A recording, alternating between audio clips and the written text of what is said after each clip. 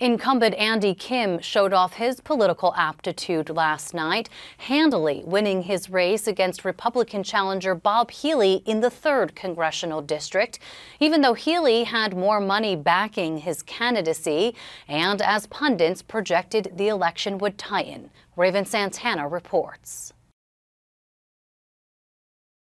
At this time, it gives me great pleasure to introduce to you Congressman re-elect Andy Kim.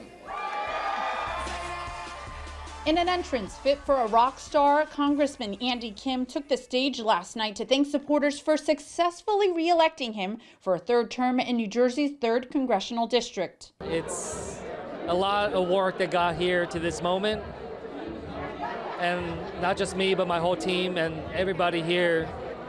But what I'll say is, look, I'm going to enjoy this moment, but I also recognize that in many ways, Election Day is the starting line, not the finish line.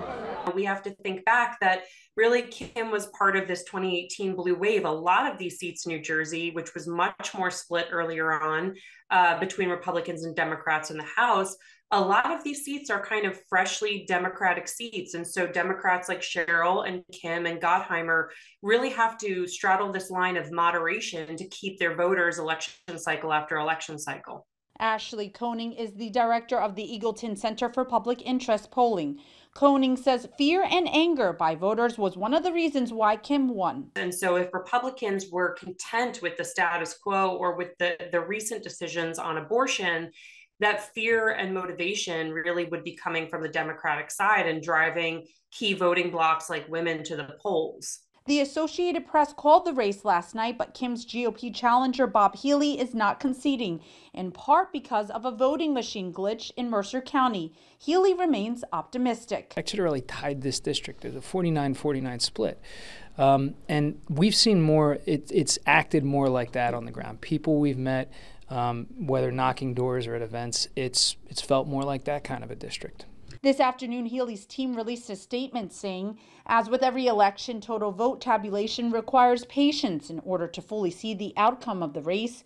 We are eager to see the rest of the vote results pour in from Mercer County over the next few days. From Bob's standpoint, like I said, I mean, making sure that all the votes are counted. I mean, we can do the math just like anybody else, but again, it doesn't hurt anybody to wait till the next morning. Republican strategist Chris Russell, who worked on the CD3 campaign, says for Republican candidates like Healey to win, the party needs to stray away from the national brand. The national brand is bad for Republicans here in New Jersey. We need to figure out a way to reach out to this middle of the road suburban voter who has drifted away from us in the last 5 to 6 years.